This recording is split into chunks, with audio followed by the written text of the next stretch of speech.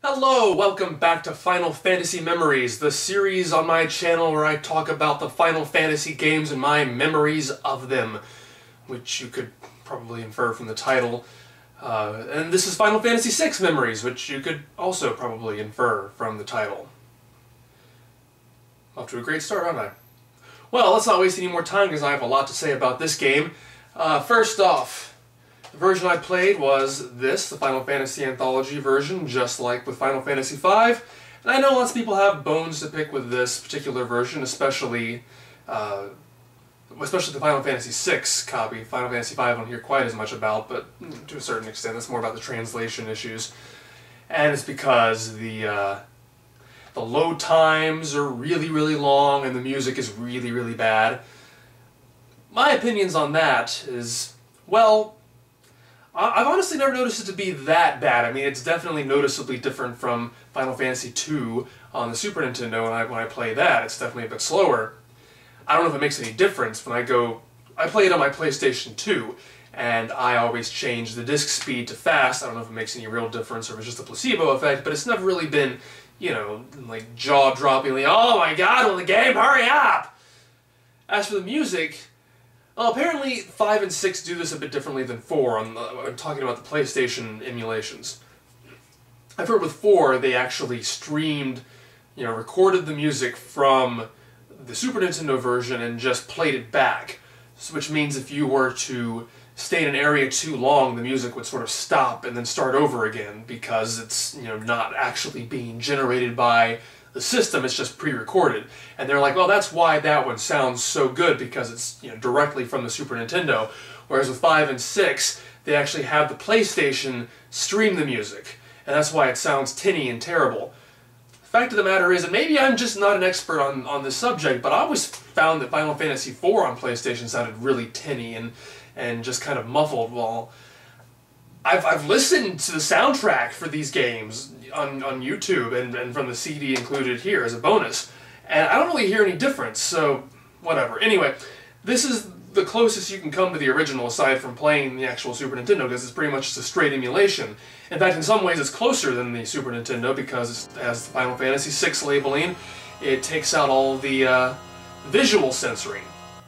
It's still Ted Woolsey's translation from the Super Nintendo version ported straight into it, but just a few minor corrections and adding the word die, but it's still basically his translation. So it's kind of funny in a way. So you'll be walking around town and you'll see the visual element on a building that says pub, and then you walk in and the text says cafe, because they're sort of working on 2 different levels here. But I don't have a problem with it in general. Again, I have nothing to compare it to. But what's really special to me about this game, and this is the 3rd time I played through it. I played through it for this video, and this is actually my very earliest Final Fantasy memory, and because of that, it's very special to me. I mean, I'm sure I probably heard about it at some other point. Maybe I saw the Captain N episode where they do a Final Fantasy theme, or maybe I noticed the Final Fantasy strategy guide and back issues of Nintendo Power for the original game. But I don't really have any, strong connection to either of those if I do remember them. So this is what I consider my very first Final Fantasy memory. So I do want to say, around this time, this is 1997, 1998, I just moved to a new school district, and I just started middle school. And around that time I liked to take, issues of Nintendo Power or strategy guides to class with me, and I'd read them instead of actual books. I just enjoy them, and actually instruction manuals for video games too. I especially enjoyed the Super Mario RPG strategy guide, or player's guide, because it was the first RPG I'd ever played, the first thing that introduced me to what an RPG even was. For a long time I didn't even know what the RPG stood for. But because it was a story, reading the player's guide wasn't just like, oh, this is how you beat the boss, oh, this is where you find this hidden treasure. Reading the player's guide was almost like reading the story of the game. Not quite as good as that, but it was the best I could get, and I found that really exciting. But because all throughout middle school and high school, so many classes are arranged just alphabetically, and because of that, for a lot of classes, I was always sitting next to this guy named Brian. And he was kind of the same way. He'd always bring strategy guides to school too. Then later in high school, to bring this to Dragon Ball stuff, his older sister had several of the Daizenshus, and he would he eventually started bringing those to school, and I borrowed Daizenshu 2, the story guide from him, and that was so exciting. I had no idea what it said, but I always wished I could own that book, and I would draw pictures from it. But he would bring strategy guides for games I'd never played before. So I first saw Earthbound, or Mother 2. He brought that strategy guide, and I remember learning from that, you know, make sure you have the Franklin badge with you when you go fight the Happy Happy cult. And that's now one of my favorite games. I wouldn't play it for years later. And it's the same thing with this. He had the Final Fantasy III strategy guide, and for some reason, I don't know how much he showed me this, but there was one thing that always stuck out in my mind every single time. I mean, he said it once, but I mean, it's stuck in my head for ever since then. I gotta think about what I say before I say it. He was showing me the part with the floating continent, and how you have a time limit. You know, Kefka has just killed the Emperor and moved the statues around, and all hell breaks loose, and you gotta hurry back to your airship. When you get there, it gives you an option. Because Shadow, a member of your group, the ninja, hadn't gotten there yet. And I asked, do you want to go ahead and get on the airship, or do you want to wait for him? And he told me, sage advice, gotta wait for Shadow. Those 4 words always have been stuck in my head. Gotta wait for Shadow. For some reason, that just left a huge impression on me. Because again, I really hadn't played many story-based games. Super Mario RPG, pretty much it. I hadn't even played any Legend of Zelda games yet. It was all just, you know, mostly Mario stuff, platformers, jumping around, killing things. Wasn't much of a story to it. And Mario RPG it driven me crazy, because I always remembered you could say no to joining up with Mallow, and it would make him cry. And I didn't like to make people cry or anything, but just the thought that there are emotions, there are characters, you can, you know, have an effect on the way people feel. It just, whoa, drama. And so this really affected me on the same level, where it's like, wow, there's the guy here, and I gotta wait for him, otherwise he's gonna die. If I leave now, then he's gonna die, and you never see him again. That's, whoa, my 11-year-old mind was just totally blown. So I wouldn't play the game for several more years, but I remember coming home from school that day and just sort of making up a, you know, rip-off of Final Fantasy, like, you know, Last Fantasy, I don't know. I made a bunch of characters, a bunch of stupid names. I had no idea what Final Fantasy even was, but, you know, but there was drama and intrigue and characters dying and making noble sacrifices, and this is the kind of kid that I was. God. And, you know, eventually I put it aside, and, you know, it was kind of that one thing, but again, gotta wait for Shadow, always stuck with me. So again, it wasn't until a few years later that I got into Final Fantasy. I played 8, I played 7, I played 4, and then, as I mentioned in my Final Fantasy V Memories video, then the Christmas of Final Fantasy finally happened, where, you know, Christmas of 2001, when I was in 10th grade, and I got my PlayStation 2, Final Fantasy Chronicles, Final Fantasy Anthology, Final Fantasy 9, and Final Fantasy 10, and, you know, pretty much all the games, or most of the games that I hadn't played yet, I had to catch, you know, just go through them for the next year or two. And, as I said there, I really didn't get to play most of the other, you know, I was in 5. I was playing them in order. The only thing I would do is I would play the opening sequence to them quite a bit. So so many times I played through the opening sequence of 6, going through Narsh and the Magitech armor, you know, in 9 doing the play, and then in 10 doing the Blitzball game and the escape from Xanarkand. So those things are all probably etched into my memory much more than anything else, just hoping, oh, I can't wait to really play this game, or these games. And it was that in the opening cinematic. That's one thing that this version of 6 has that no other one has.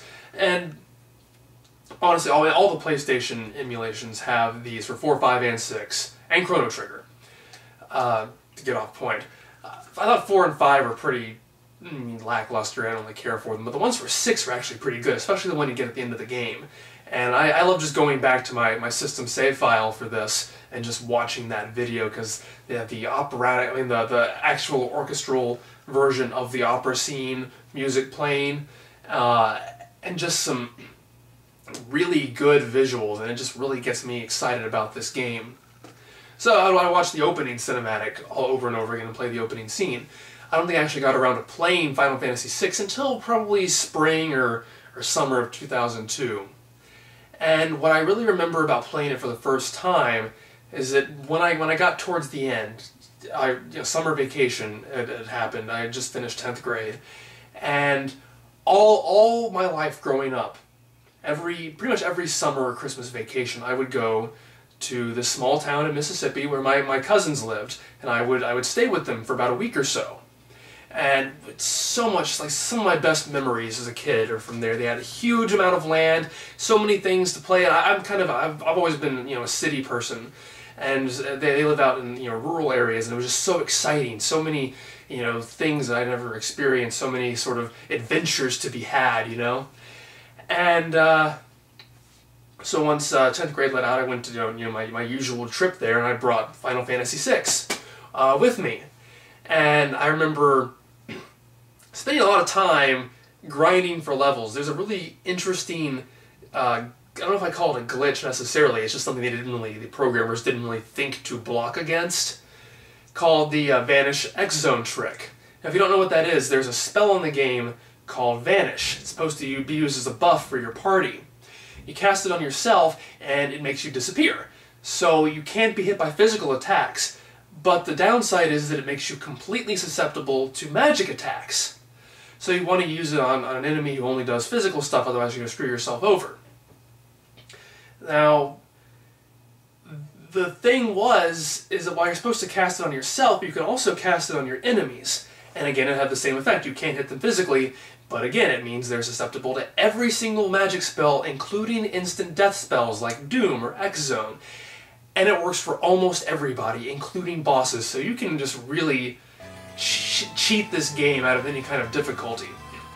For me, I would use it in a place called the Dinosaur Forest, which is a forest ostensibly shaped like a dinosaur's head. It's kind of wonky if you ask me. And there's some really powerful enemies there that give a lot of experience points, a lot of magic points. Really difficult to beat. They cast Meteor, but just Vanish, X-Zone, gone. And so I remember just spending a lot of time grinding for that. But what really made it special for me, and I didn't even know this at the time, is that later that summer when I come home, I was 16 at this point. Later that summer I got my driver's license, I was doing more teenagery things. By the next summer I was in a steady relationship with a girl even. So it just stopped being a priority. And so that time where I was there playing Final Fantasy VI for the first time, that was the last time I ever had a visit like that I've obviously seen them. I've been to their house many times since then, but it was never the same kind of, stay over vacation kind of thing. I've never done that since then. And it's kind of bittersweet to think about this game and to think about the music, Searching for Friends, which I would hear a lot of while I was playing it then, and it just, has kind of an emotional impact on me to think that Final Fantasy VI in a way is kind of the end of my childhood. And that makes it really special in that regard. And just like with Final Fantasy V, I play it again 5 years later, around the same time of year, 2007, towards the end of my junior year of college. And once again, I wasn't done with it by the time summer vacation started. And what was special about this one is that my fiancée at the time, who was the same girl I just mentioned before, she and I had planned our first ever grown-up vacation.